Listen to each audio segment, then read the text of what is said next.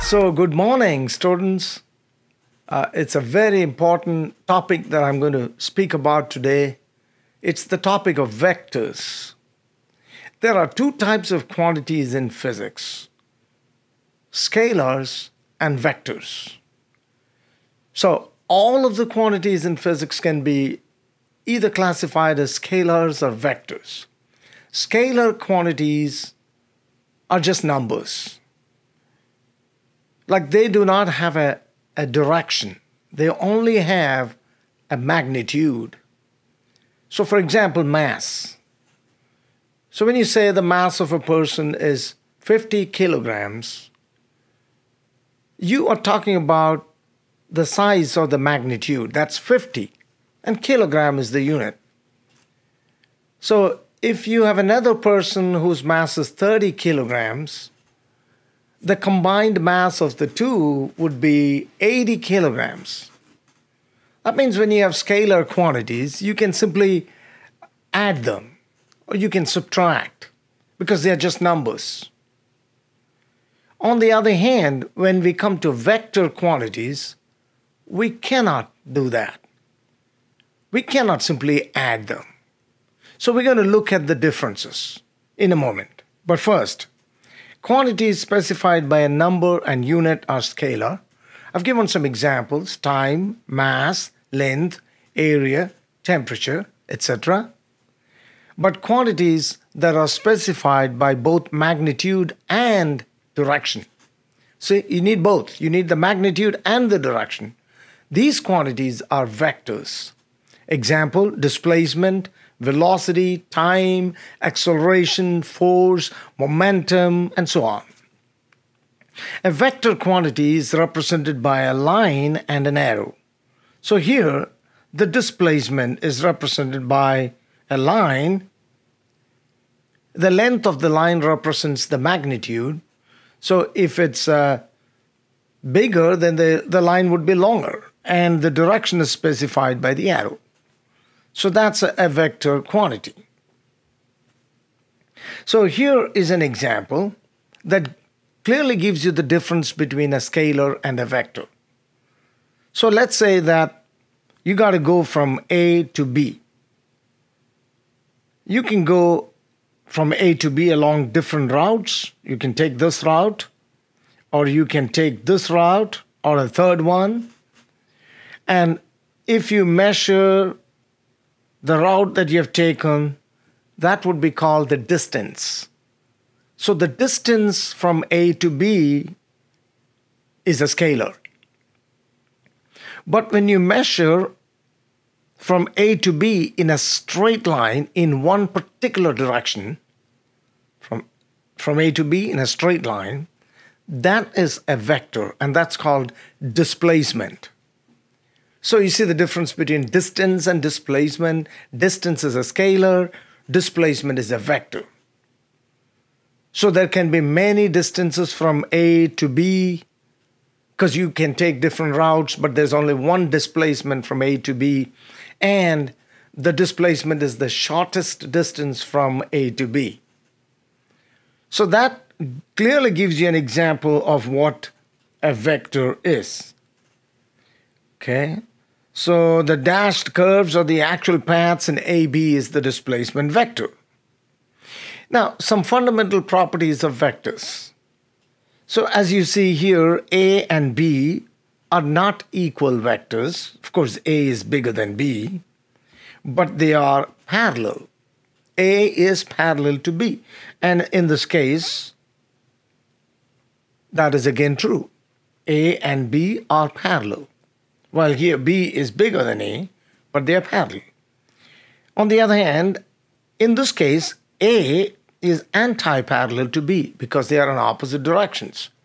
That means the angle between them is 180 degrees.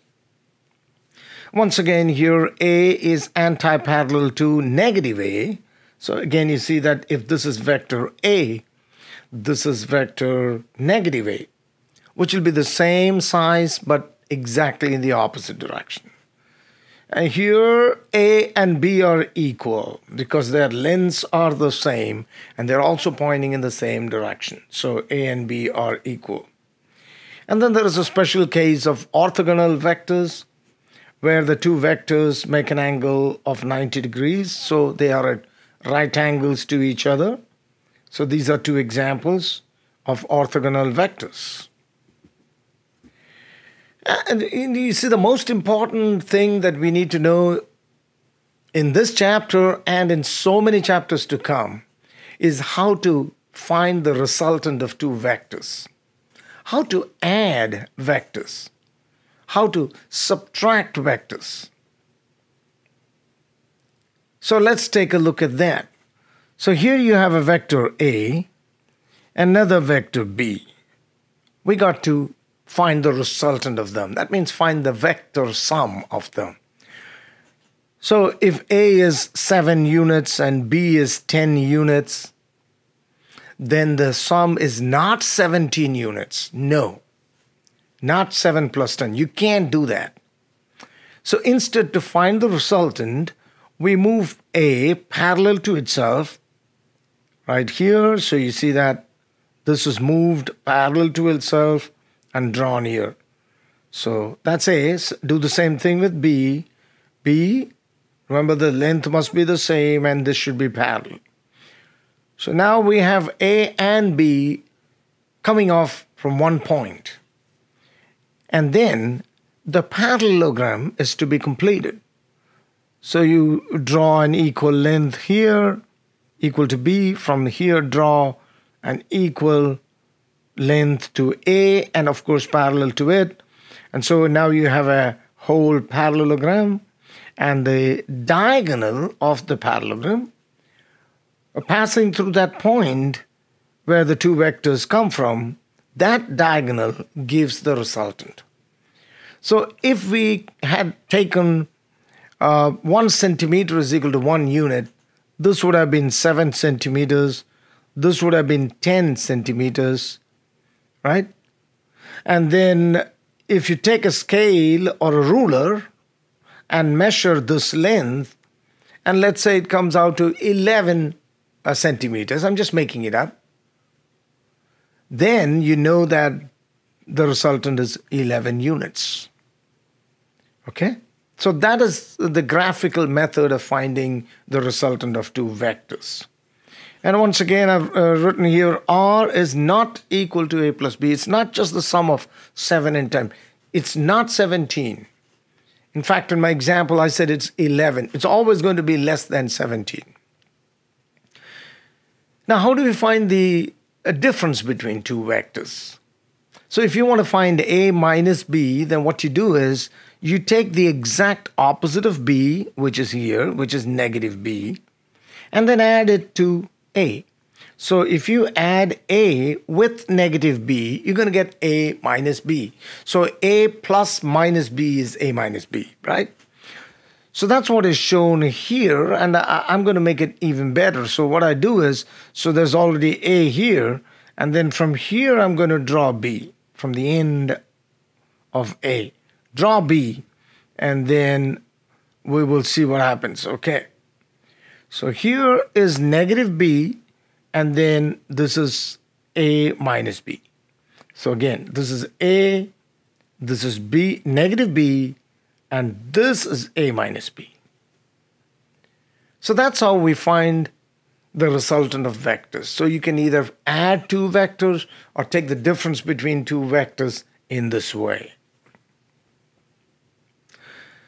Now, this not only works for two vectors, it works for any number of vectors. So if you can take one vector and fit it on to the tip of the next one, as shown in this diagram, it will work for any number of vectors. So here is a vector A.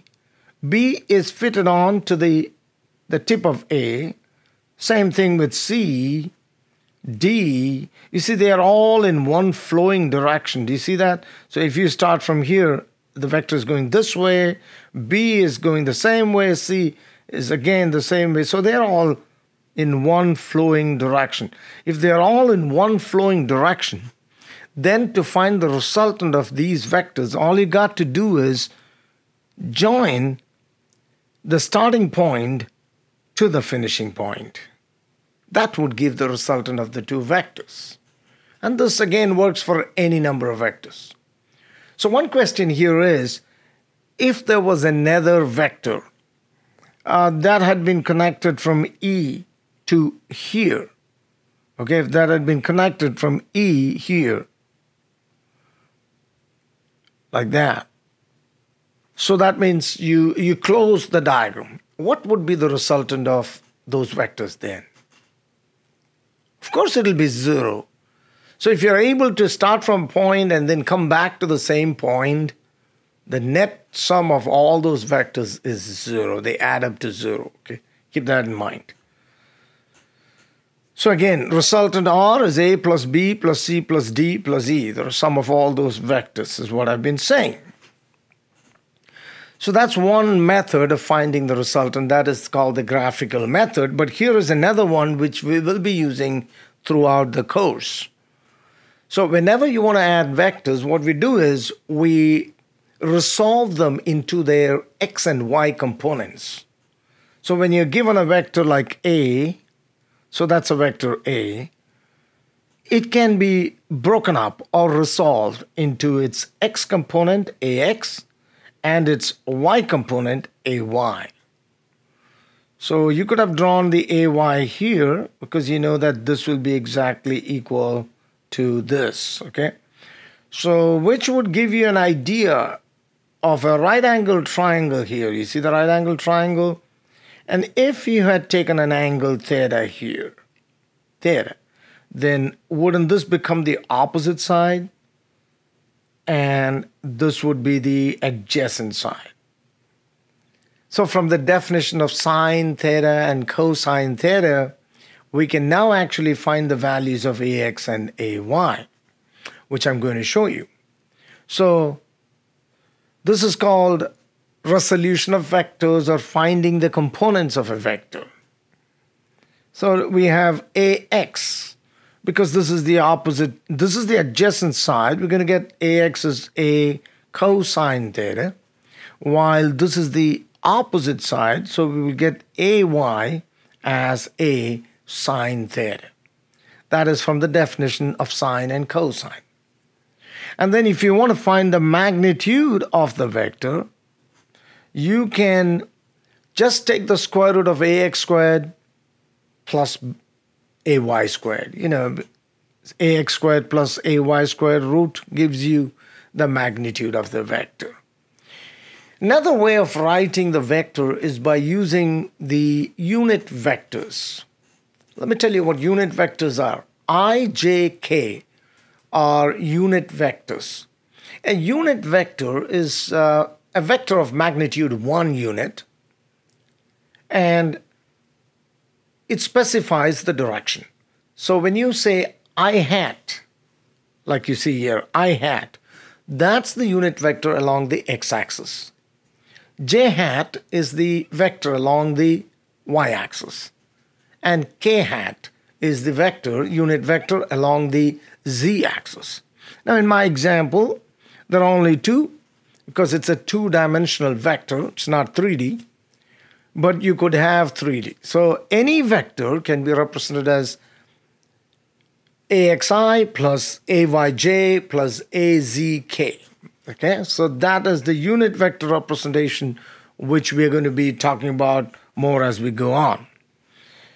Remember, the magnitude of the vector, like I told you, is square root of AX squared plus AY squared, and the angle theta, see the angle theta? Tan is opposite by adjacent, so tan theta would be AY by AX. So those are the relations between these components and the angle there. So once again, you see the same thing that I was saying. AX is AXI. See that? I is the unit vector along the x-axis. AY is AYJ, which is the unit vector along the y-axis. And then if you have 3D, then you could have IJK unit vectors. And then this would be what you get actually. So try to look at this.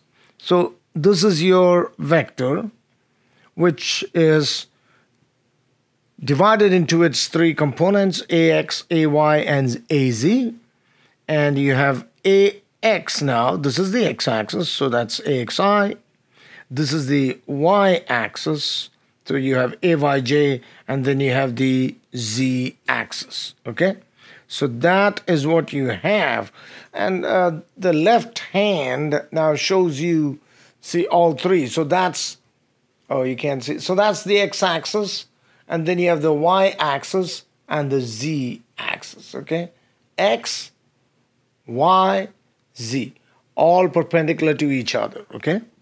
So that's one way. So now A can be written as AXI plus AYJ plus AZK. And in this case, the magnitude would be, again, similar to before, square root of the sum of the squares of all three. There are two important types of products between vectors. One is called the scalar product or the dot product. So you multiply, in the sense multiply two vectors, you can multiply them this way. And the scalar product or the dot product is represented as A dot B, and it is AB cosine phi, where phi is the angle between the two vectors A and B. So if you have two vectors A and B like that, the angle between them is what, 90 degrees? And cosine 90 is, cosine 90 is 0. So that means when you take the dot product of two orthogonal vectors, you're always going to get 0. So I dot j, I dot j is 0, correct? What about j dot k? 0. What about I dot k? 0. Because they are orthogonal vectors. So whenever you take the dot product of two vectors at 90 degrees, you get 0. On the other hand, what about I dot I? What's the angle between I and I? 0 degrees. And cosine 0 is 1. I hope you're not confused. Cosine 0 is 1. So I dot I, what's the value of I? 1, because it's a unit vector. So I dot I will give you 1. Same thing with j dot j, 1, k dot k, 1. So remember, the dot product of the same vector is 1, but the dot product of one vector with another, like I and j, j and k, I and k is 0. Remember that. So here, the scalar product or the dot product of two vectors always gives a scalar. Oh, that's very important. So you're taking the dot product of two vectors, right? They are two vectors. But after you take the dot product, what you get is a scalar. The best example that comes to mind is force and displacement. We'll see that when you take the dot product of force and displacement, you get work. Force is a vector. Displacement is a vector, but when you take the dot product between force and displacement, what you get is a scalar. Work is a scalar quantity. Interesting. So here's an example of how to find the angle between two vectors using the idea of dot product. So there are three dogs applying forces on a stick, and the forces are given here. F1, F2, and F3 are the three forces applied by the dogs. And we have to find the angle between F1 and F2. Okay? Find the angle between an F1 and F2. So, how is the dot product defined? The dot product is defined as F1 dot F2 would be what? Let me stop this. Okay, F1 dot F2 would be F1 F2 cosine phi. So if you rearrange, cosine phi would be F1 dot F2 divided by F1 F2. I'm going to write that, but that's the basic idea. So we need to do two things. First of all, we need to find the dot product between F1 and F2. Second, we need to find the magnitudes of F1 and F2 and multiply them. So let's first find the magnitude of F1 and F2. How do you find the magnitude of F1? Magnitude of F1 means how big it is, the length of vector. So that will be 10 squared plus 20.4 squared plus 2 squared, right? Square root of that. So although this is negative, taking the negative square makes it positive. So that's why I've written that. So that gives you that. Do the same thing for F2. So 15 squared plus 6.2 squared, square root of that. All right, now let's take the dot product. When you take the dot product, remember, you only need to look at the like coefficients. So I dot I gives you 1, right? But I dot k gives you what? 0. So you don't have to multiply 10 with 6.2. You don't have to multiply 20.4 with 6.2. You only have to multiply 10 with negative 15, because that's I and I, and then 2 with negative 6.2, because that's k and k. I hope you understood. So that's what I'm doing. So 10 times negative 15 plus 2 times negative 6.2. And do the math. That gives negative 162.4 newtons. Now to find the angle, cosine of phi is F1 dot F2 divided by F1 F2. We already got F1 dot F2 as what? Negative 162.4. And then F1 F2 is simply the product of these two numbers. And then you get negative 0.439, and phi would be cosine inverse of negative 0.439, which gives 116 degrees. Let's take a look at the cross product or the vector product. When you take the cross product of two vectors, what you get is also a vector. First of all, a cross product is defined as A cross B is equal to AB sine phi. See, the dot product was defined as AB cosine phi, but the cross product is AB sine phi. It's one difference. Second thing is that because the cross product of two vectors gives another vector, now we need to find the direction of that vector, the vector that you get. In order to find that direction, we have the idea of a right-hand corkscrew. So like if you're trying to remove a corkscrew from a bottle, you turn it counterclockwise, don't you? Counterclockwise when you're trying to remove it. And so the tip of the screw is moving up because you're removing it. So if you have two vectors, A and B, as shown here, A and B, and if you're taking A cross B, then you got to measure the angle from A to B. A to B. So how are you moving? Counterclockwise. A to B. And then that's why the cross product gives a vector C, which is upwards, because the corkscrew is moving up. On the other hand, if you take B cross A, same two vectors, but you're taking B cross A, now you got to measure the angle from B to A. See that? So how are you moving now? Now you're moving clockwise. Clockwise. So it's like tightening the cork. So how is the tip moving? You're tightening it, so it's moving down.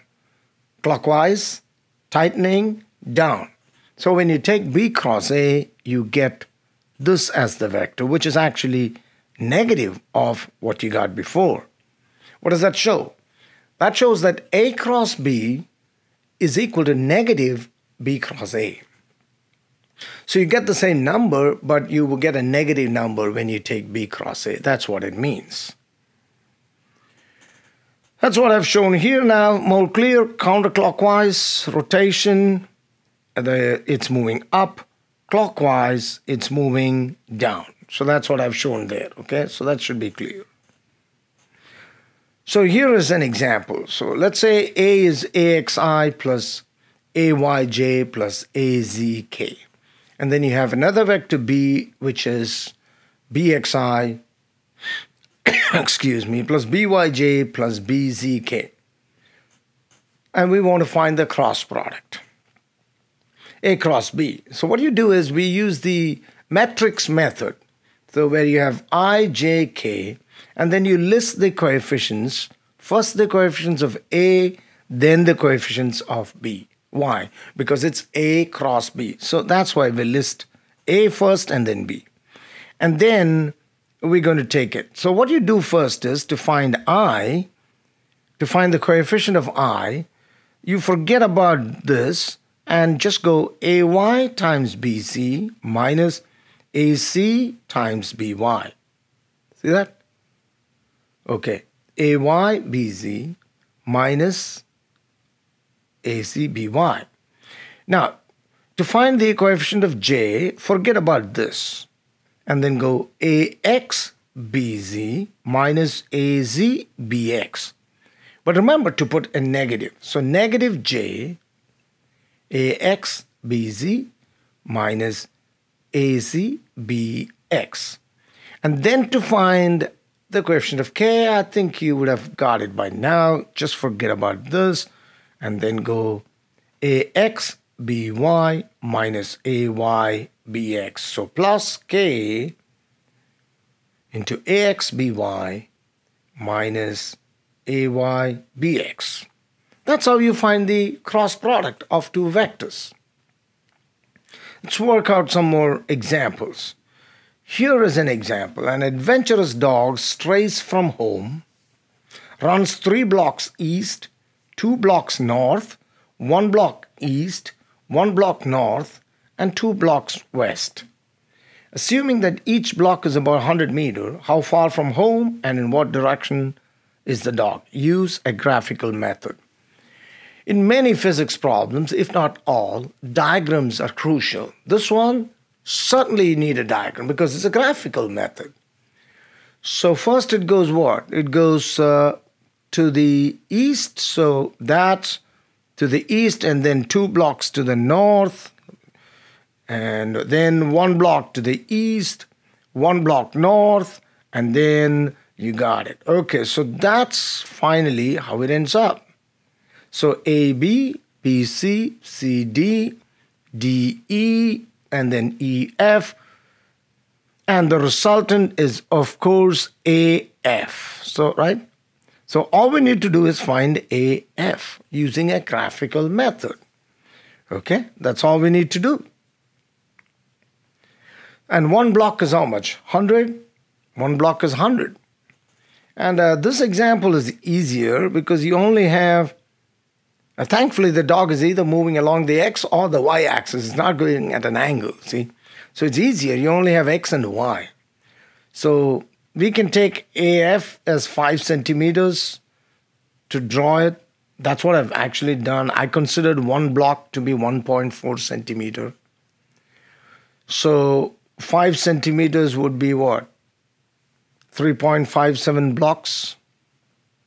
Let me explain. So what I did is I took 1 block as 1.4 centimeters. So first, 3 blocks to the east, you see, that was like 4.2 centimeters.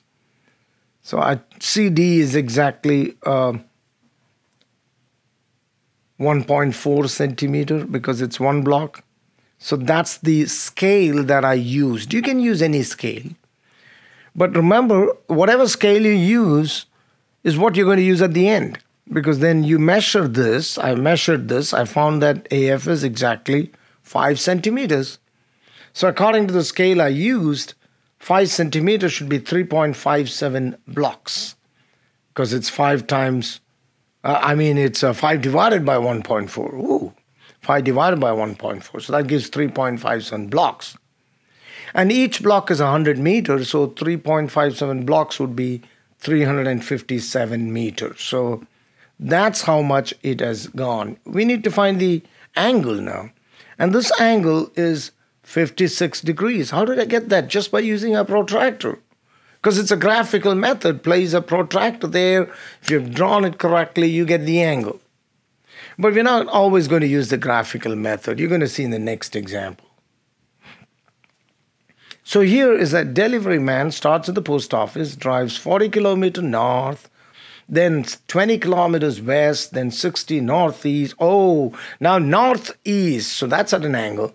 Finally, 50 north to stop for lunch. Use the analytical method. Now you have to use the analytical method, but I'm going to give a diagram nevertheless. Here, this is how this guy has moved. There you go. So that's 40 kilometers north. So that's 40J. Remember? J is the unit vector along the y-axis, so north is along the positive y. But the next one is 20 kilometers west. West would be negative x-axis, right? That's why it's negative 20i. And then what about this? This is 42.43i plus 42.43j. How did I get that? 60 kilometers northeast. So what is that angle? It's 45 degrees. So when you break it up into the components, you're going to get the x as cosine 45 and the y as sine 45. Remember? And cosine 45 and sine 45 have the same value. So that's why you get 60 times cosine 45 to get you the I, and 60 times sine 45 to get you the j. That's how I got those. And because it's northeast, when you take this, it's positive along the x, it's also positive along the y. See, that's why I got both positive. And then finally, you have 50j. So now collect all the j's and the i's together. So you have totally 22.43i plus 132.43j. That's the resultant. That's question A. So you just had to do the i's, see? 42.43 minus 20 gives 22.43. And then all the j's are added up. 50 plus 42, that's a 92 plus 40, that's how you get 132.43j. So that's the A part. In the B part, how far is the restaurant from the post office? Oh, so we draw that vector now. Let's draw that vector. And you know, to find the magnitude, what you need is, I'm not drawing it yet, I'm going to do it. To find the magnitude, you square this, add them, and then take the square root. So that gives you the distance. It's 134.32 kilometers away. Oh, now I've drawn it. So that's the displacement vector. From here to here, that's the displacement vector. And that's going to have a length 134.32 kilometers. And see, if he returns directly from the restaurant to the post office, what's his displacement vector on the return trip? Oh, so now he goes straight from there. This time is smart. He goes straight back. Okay, if he goes straight back, then it's going to be the same length in the opposite direction. So what do you say? Okay, so I called it vector D, and that's going to be negative 22.43i, negative 132.43j. You see, I just changed the numbers of this, and it's going to give you negative 134.32 kilometers as the distance. Definitely. What is D? What's his compass heading? On the return trip, remember tan theta is y by x. Now y here is j. So all you got to do is negative 132.43 divided by negative 22.43. Because tan theta is y divided by x, which in this case is j divided by I. So you get 80.38 degrees south of west. So I've shown the angle there, and you see that's a bigger angle. And how are you moving? You're moving from the west to the south. So that's why it's called south of west. See? South of west. So that's how you do that. I hope you got that. Here is another example. A barge is pulled by the two tugboats shown in the following figure. One tugboat pulls on the barge with a force of 4,000 units at 15 degrees above the line AB. Diagram is given, so one is pulling that side. The other one applies how much? 5,000 units, an angle of 12 degrees below that line. And so both together are trying to move this barge, trying to move it. So we have to find the resultant. What do? The idea is we first break this into its x and y components. So you get the x component, get the y component, do the same here, find the x component and the y component. That's what we're going to do. Okay? So F1 is 4,000 and the angle is 15 degrees. So what I did is I've shown you the x and the y components of that one. You see? Please be careful when you take the right angle triangle. See that? This angle is what is 15. So remember, this becomes the adjacent side. Be careful. This is the adjacent side of the angle. So that will be cosine, but this will be sine. Okay? So F1x is 4,000 sine 15 and F1y is 4,000 cosine 15. And then put in the calculator, find the numbers. Got F1x and F1y. Do the same with F2. I'm going to show you. All right. So those are the components now. Again, this is going to be cosine. This is going to be sine. It depends on where you take the angle. Whatever side you take the angle with respect to always becomes cosine because it's the adjacent side. So that gives you 5,000 sine 12 and then 5,000 cosine 12. Get those numbers. So now once we have x and y for each, take the x's together. So 1035.7 minus 1039.6. Y minus. Look at the diagram. This is positive, while this is what? Negative. So the x components are opposite to each other. That's why I've taken the minus here. Okay. That gives negative 3.9. But the y components are both positive, so add them. Add them, add the y components, you get that. Once you get that, to find the magnitude square both, add them, take the square root. Yes. Gives 8,754 units. Now that's basically because this number is really so small. It only makes a minimum effect. And what about the angle? Well, again, for the same reason, because this x is almost 0, we know that the resultant is going to be almost perfectly along the y-axis. So that's what I've done. I've not actually found it. Direction is along the line AB. Okay, along the line AB. Where's my B? Okay, that's AB. Along AB. I hope you got that. And then we come to the final question. A diver explores a shallow reef off the coast of Belize. She initially swims 90 meters north, makes a turn to the east and continues for 200 meters, then follows a big grouper for 80 meters in the direction 30 degrees north of east. So that's the east. That's why this is 30 degrees north of east. In the meantime, a local current displaces her by 150 meters south. So it pushes her 150 meters south.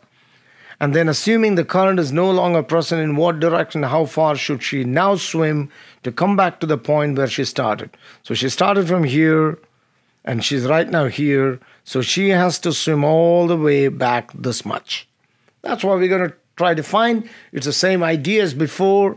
So this you should, okay, so what I've done is I've broken each one into the x and y components, but really it's only this vector which has an x and a y.